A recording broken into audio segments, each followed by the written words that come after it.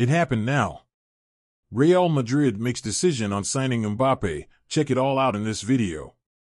According to journalist Ben Jacobs, via Caught Offside, Real Madrid would prefer to sign Kylian Mbappe for free in the summer of 2024.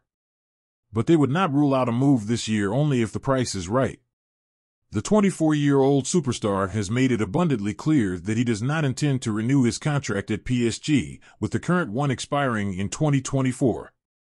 At the same time, he does not want to leave this summer either and wants to depart as a free agent 12 months later.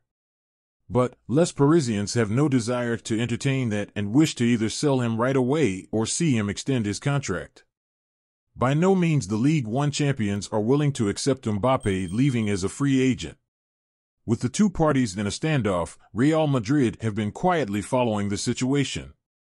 It is well established that Florentino Perez sees the 2018 FIFA World Cup winner as a top target and wants him at the Santiago Bernabéu.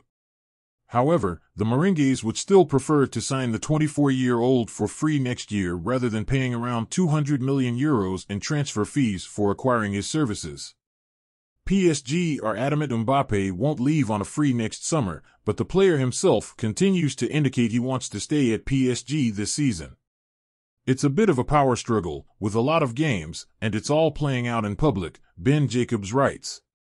Right now PSG are just waiting on Mbappe. But if there is no breakthrough, they will actively put him on the market. Real Madrid would still prefer to wait until next summer and sign Mbappe on a free, but would consider moving now if the price is right. For Real Madrid to make a move, PSG and Mbappe must reach common ground. If there is no green light from them, Los Blancos would be happy to wait until next year and sign him up for free. And you, fan? What is your opinion about this? Leave your opinion in the comment space. Did you like this news? Leave a like on the video to help us reach more and more fans around here. It contributes a lot to our work. Thanks for watching this far. Until the next video.